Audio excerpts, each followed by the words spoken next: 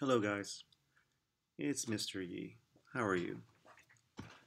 Okay, so the purpose of this, I was inspired. I was reading through the submissions for the portrait with the muscles and the skeleton and the facial features, and uh, I was inspired by Julie D, and I'm gonna use her references, her drawings as a basis for this, just to just demonstrate the process and hopefully this helps you out. Maybe point out some things to look for and to maybe observe. And I thought her drawings were just awesome, really cool. And I just want to like not build on it, but just kind of my take on inspiration from her drawings. So let's go ahead. I have her drawings up on the screen, and I'll be referring to those as I draw along. So first, we're going to do the skeleton, and first I'm going to draw the line establishing like you know the line of symmetry, and sometimes you can fold the paper just slightly and then you get like that crease, and that'll give you a line to work with. All right, so this establishes kind of like the height of the skull, and this one I'm going to kind of draw the a box, this rectangle, and this kind of gives me the space I'm dealing with here. And if do an X, that gives me my compositional center, vertical and horizontal. And then within this, I'm going to put a circle. This is the center of my circle. This box helps me to create the symmetry of the curvature of the top portion of the cranium, the skull. And this is just kind of reiterating some of the things we did earlier. I'm just going a little bit faster. And here, this is where the chin will be. So I'm going to, from the furthest point on the side here, I'm going to draw a line to this trapezoid. See this? There's the chin in the middle, and this is the width of the chin, right? So you can widen this, or you can narrow it, or even bring it up later if your character has a little bit of a weaker chin. Okay, so this is more of an adult, I think more of a female type of portrait here. I'm just blocking in this skull. Now here, this is the center. Maybe that's like the between your eyes, or a little bit above. I'm going to create like a band. This shows me where the eyes should be. Okay, and let's see. I also want to figure out the let's see where the openings for the eyes are. And I mentioned like Ray-Ban sunglasses. So here's left side, right side. And these lines help me to keep it symmetrical. Okay, next we're going to put in where should between this line and this chin, this is the middle right here between that. And then this will give me an idea of where the nose. And I'm just going to do a reversed out heart. You see this simple heart shape? That indicates where our nose cavity would be. And then below that, from this point to the chin in the middle, I'm going to bring that up just a little bit. That's the middle of our mouth. Okay. And for the mouth, how wide is the mouth? So we have the corner of the eye. Okay, so you notice 1, 2, and then we have we can fit another eye right in the middle between those two.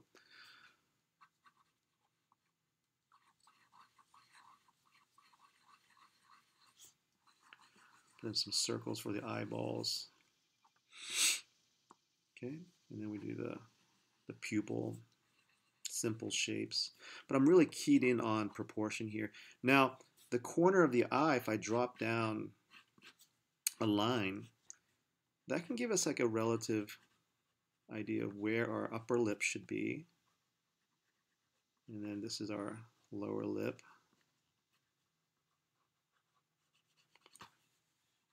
Okay, so I'm going to look at Julie's picture here. This is my take on Julie's character. Maybe for a neck, we'll just put neck coming down. Okay, so there's our well, we kind of skipped ahead, didn't we? I'm sorry. Let me bring in the upper jaw, the lower jaw, and below the lips, that's where the teeth were, right? Okay, so now let's bring in the basic muscles that we talked about. And Julie has that in hers. So the frontalis connected to the brow. Okay, and then we have, let's see, the muscles around the eye. And it's kind of like echoing the opening that we created. So we have muscles, and we have muscles around the mouth as well. So these concentric circles, ovals, egg-like shapes. And then we have from the cheek, we have those muscles tied to the mouth, connected to the outside of the eyes. So these cables, kind of like woven, okay? These pulleys, these strings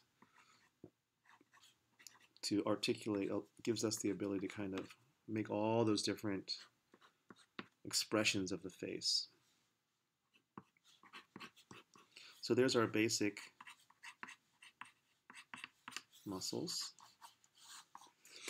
Now the portrait looks kind of like wide-eyed, okay, because we don't have any eyelids or surface. Now let's move on to, if I look at Julie's image, the next step is to define the eyes. So we have the proportion of the eyes, but let's go ahead and just go wrap around the top of the eyeball, this big old ellipse. See that? We're wrapping around the eyeball, top and bottom, and this character still looks like just in shock. Their eyes are just open like, oh my gosh, really like startled looking. So now I'm going to connect the corners of the eye. You see the oval of the eye that we saw? I'm going to connect the corners to the other corner, but watch this. Now I'm going to go overlap the pupil. Look at that. You know, it's like that kind of calms down that expression, a little more relaxed. Now, if the eyelid goes too far down, they look kind of sleepy. They look kind of tired, maybe. Okay, that helps. Now let's go to the nose, and we did the nose where if I look at Julie's nose, let's see here, we have the kind of like a circle in the front, circle on the side, and then from the center, we create the nostril, this kind of watermelon seed kind of curving out. And I think Julie's nose, no, not her nose specifically, but let's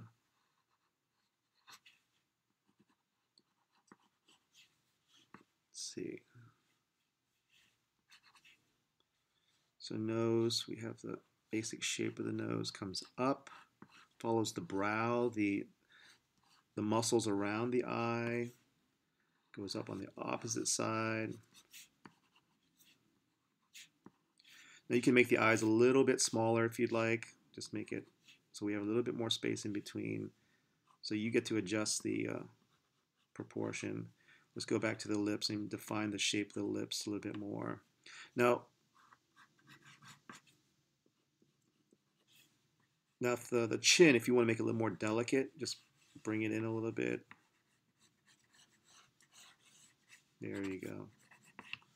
Now we look at this big old cranium in the foreground here. It's actually pretty good. This is a good stable base for the hair that we add later on. And let's see here. The ears, let's take some practice. Where do the ears begin at the top and end at the bottom? So I'm just going to start off with kind of like pointed ears, maybe stop at the base of the nose. Just this kind of like trapezoid shape. And then I'm going to go back in and curve it out a little bit. We'll do more in-depth details of the ear later.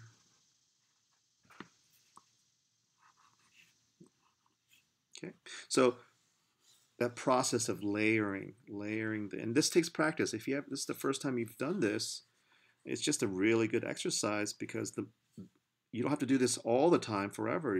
But by going through this process, you can really understand, have a feel for what's beneath the surface. All right. Now, I think this eyelid coming down and adding, a little bit darker line at the top softens the eyes. Let's go ahead and darken in uh, the eyes, the pupil. I want to put a catch light, which is the reflection off the light in the room or outside, whatever. So I'm going to put a light right there in another circle. And I'm not going to shade that in. I'm just going to keep that. This character looks kind of expressionless, right? Very kind of a little bored. Okay, so let's see. Let's add some basic hair here. So I'm not too sure about if it's curly hair or frizzy hair that you have. It covers up dramatic. Let's try this. Let's try ribbons. Okay, ribbons as shapes, not just strings, but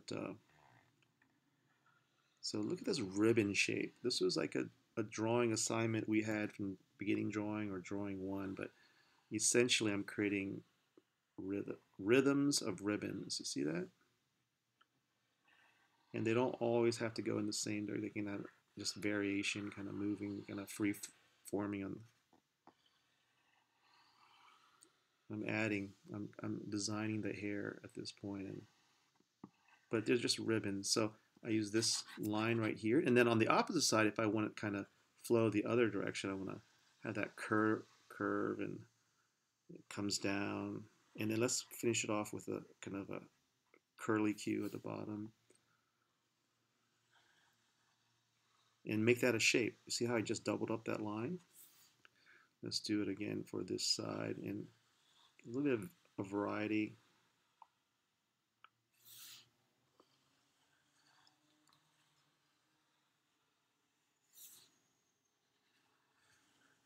And I just keep adding it until I feel like out there as big as I want it to be. What do you think? Did that help to balance out that large forehead and draw our attention to the eye?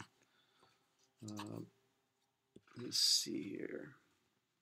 So again, this is my take off of Julie's character and just that whole process of layering. And all right, let's see here. Now, just a little hint for shading across this band of hair. Let's take this piece, this shape right here. We have to determine what's the high point and the low point. So the peak and the trough. So the peak I'm going to keep lighter, and the trough I'm going to make darker. So in essence, it's almost like a value scale that we studied in drawing one. We went from light to dark, that rhythm of light to dark. So here, this is the trough. This is like it's farther away from us, this curl, so it's going to be darker. So I'm going to make that 3 shades, approximately 3 distinct shades. There's a dark, there's a light, a gray, and a highlight at the peak of this. So then on the next shape, it goes darker. There's a shadow area. And it gets darker. But as it moves up again, it gets lighter. It gets lighter. And then it goes darker again. And it goes lighter again, up and down. And if I kind of keep this rhythm for the hair, it gives the hair dimension. And we're not worried about individual strands. And this is just you have this skill from drawing one, the idea of gradients, light and dark, light and dark. And I will move on to the next band here. So it's darker, lighter. And if I make it slightly different than this band of hair, that shape of hair, that ribbon of hair, for this type of hair, then the texture and the way it hits the light, it makes it a more three-dimensional as well. Because if they're all in the same direction, it's kind of boring.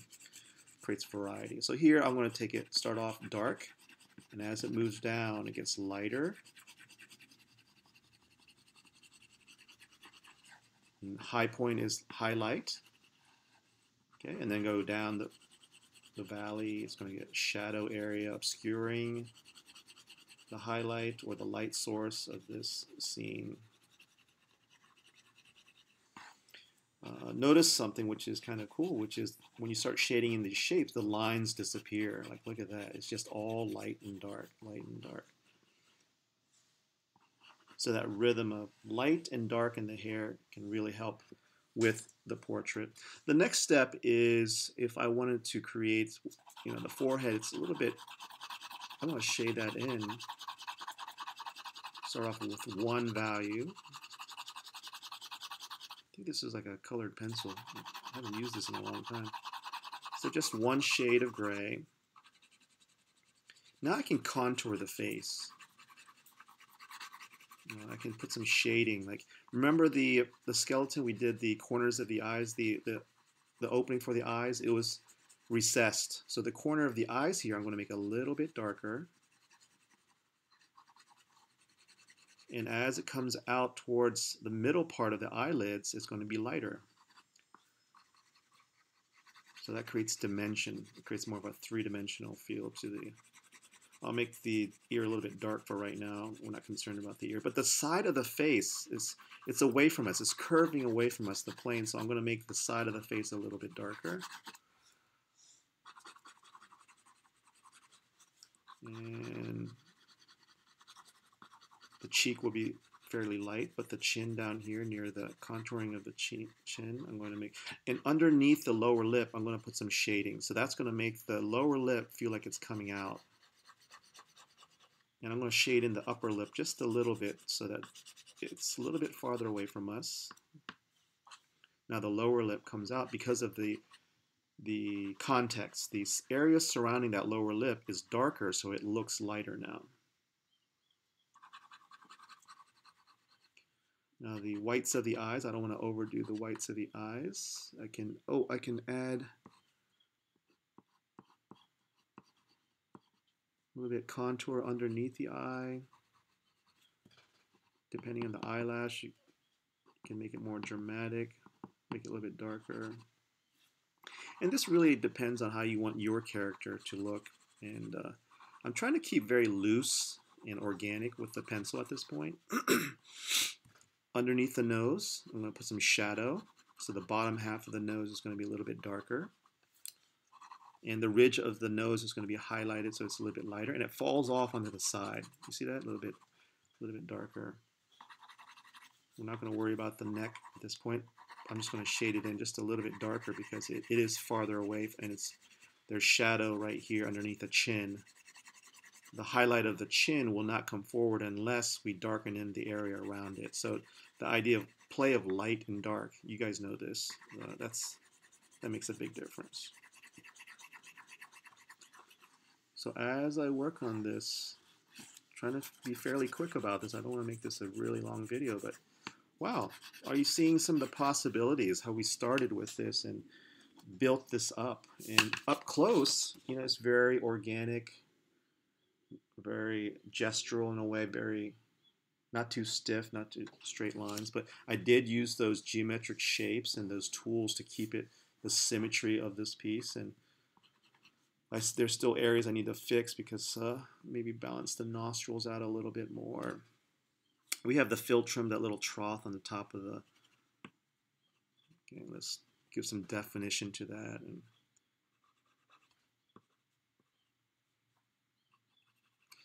And on the corner of the mouth, I'll just make a little bit darker, indicate a little bit of the muscles around the mouth. Define her eyelid a little bit more. Let's darken them a little bit too, just a shade darker, just a little bit. So I want the chin, the cheek right here, the cheeks to be standing out. So how do I do that? Let's make that a little bit darker, curling around. And I want this zone right here underneath the chin. Remember how pronounced the chin was in the skeleton? So we're gonna, and as it falls off to the cheek, off to the side, it's going to be darker. And then the chin needs to remain lighter because there's a high point on the skull underneath. Okay, and then here the frontalis muscles. So the brow here, this area is a little bit more lighter because it's more pronounced. It's coming out. The top of the skull is moving away from us. It's going up into the shadow of the hair, the voluminous hair. And now you're seeing the shadows tie in with each other. They're kind of flowing together, the lights and the darks. I'm connecting the shadows.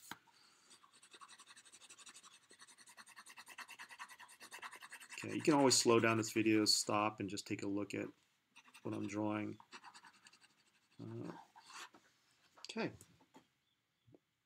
There you go. So the eyes could use a little more work. I think they're a little bit unbalanced. Let me see if I can make this right side a little bit more dramatic just to counterbalance the other side. Wow, this character kind of looks like Diane Cannon, famous actress from the 70s, 80s.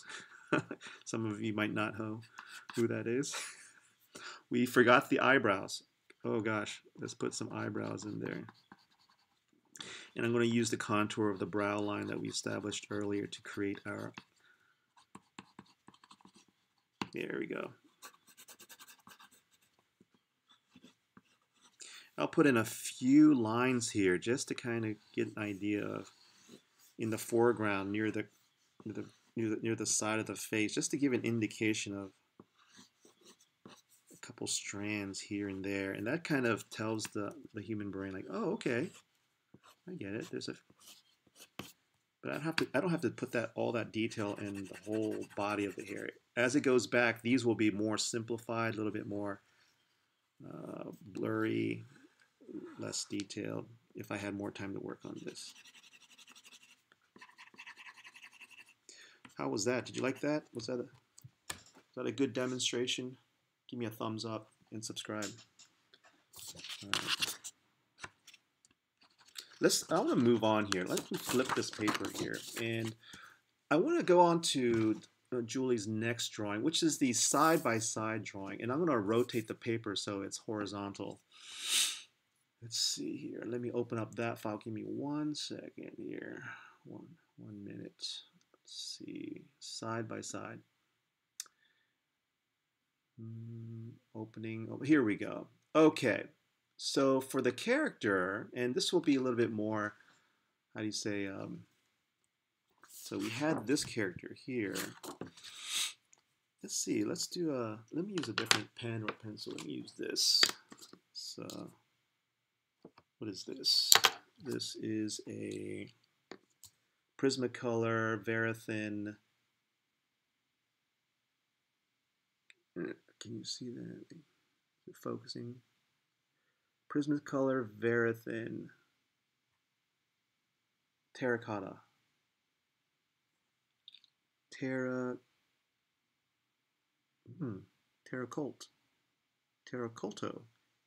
Oh, terracotta. 745 and a half. It says it's made in Mexico, I think. I don't know. Okay. So here I'm going to put an X, a very light X. And you can use a ruler if you'd like. You know, let me use my handy ruler here. Corner to corner. And what does this establish? That is the center of this piece of paper. And then I'm going to draw a vertical line. And that vertical line is slightly tilted. There you go.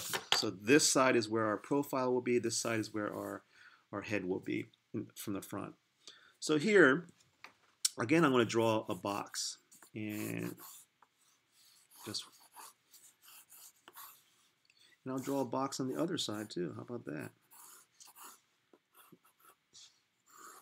Equivalent box on the other side using the same elevation line. But this zone area, this will be our profile, and this will be our, like our drawing from the front here.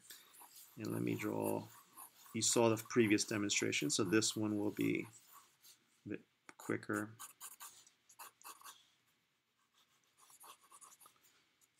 So you use these tools and adapt them to your needs for your character. And it's going to take, multiple attempts. But, see those brow, nose, mouth. Look at that. Look at that.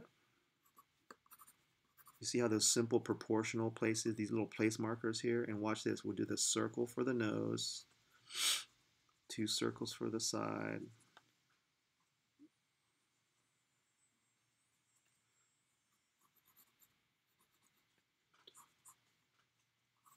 And here, let's make sure 1, 2, there's a line here. And I'm going to subdivide into 3 sections, equal sections, okay? And this will tell me this is where the one eye is. This is the other eye. It's the eyelid.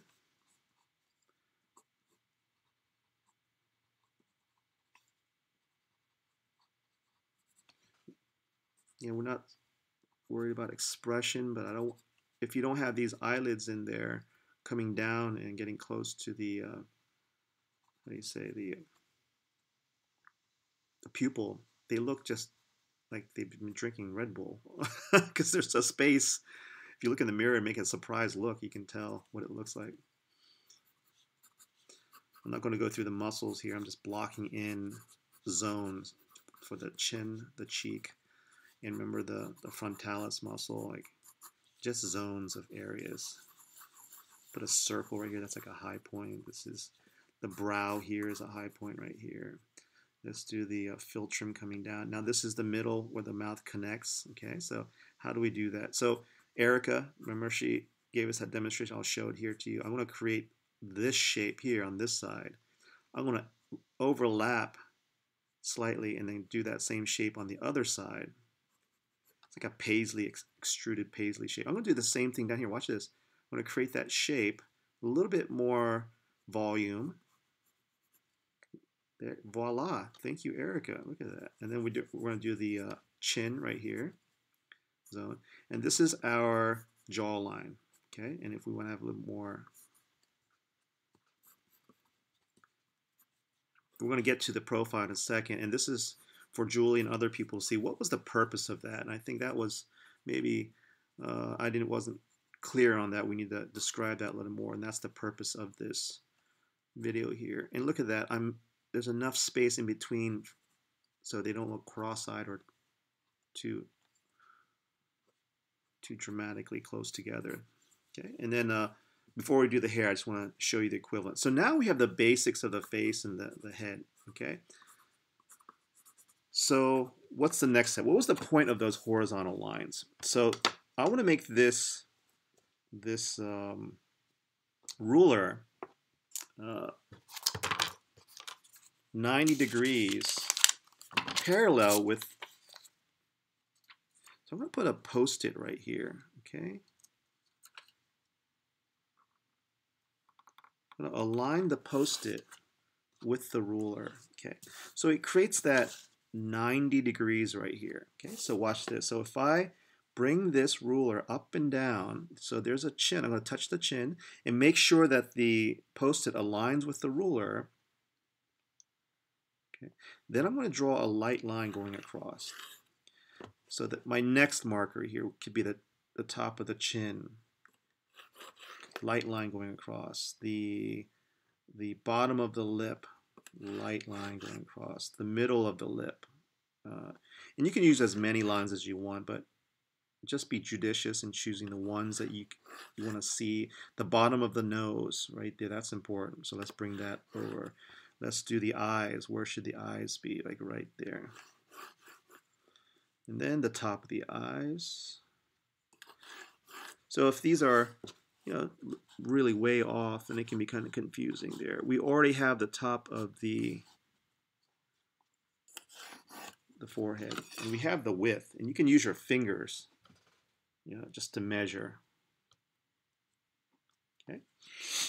Okay. Now we're going to move on to the right side, and then we're going to do the profile. We're not going to just copy the same drawing over on this side. So now we're going to start off with, there's the bottom of the circle here. Let's block in our circle for our skull. Side profile.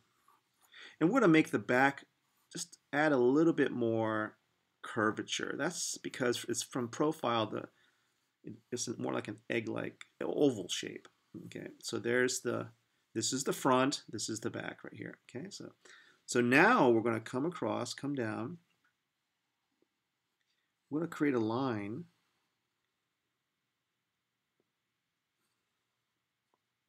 to the chin. You see that line right there? Look at that. It looks like a nautilus shell. Just look at that nice curve. Look at that. Curves all the way around, just comes down, touches that guideline for ourselves going across.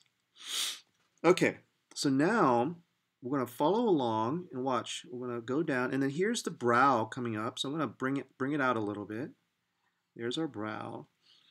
And how do we're going to wait on the nose 1 second. Let the brow come down. Here's the chin, the cheek of the character. Let's draw. Let's see, where would the eye be? So you see these two lines right here in between. Let's put like a V notch right there. V, sideways V. And this will be our eye right there. We'll put the pupil in there. There's our eye. You see that?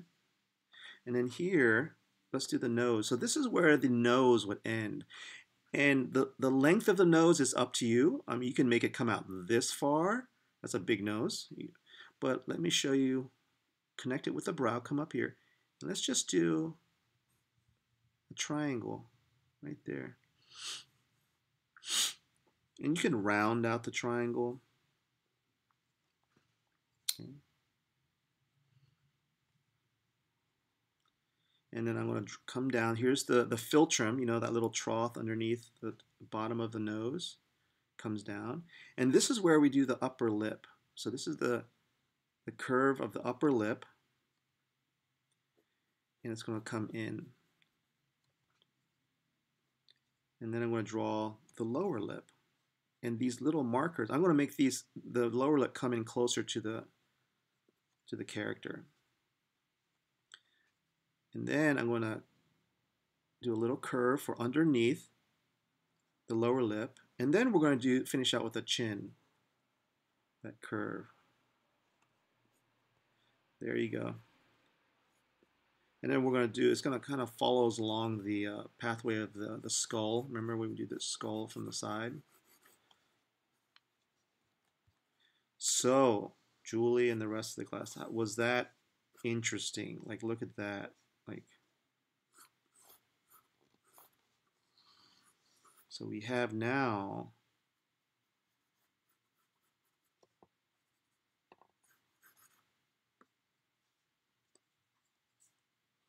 kind of like the right drawing. Do these two drawings connect? Do they have the similar proportions to each other?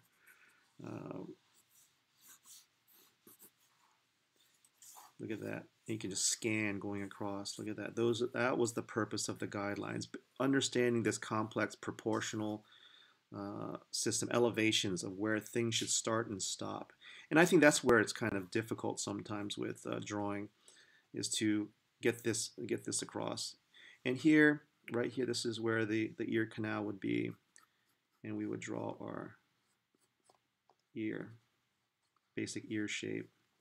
And then we draw our little ducky mouth coming up, ducky head. You see that ducky head?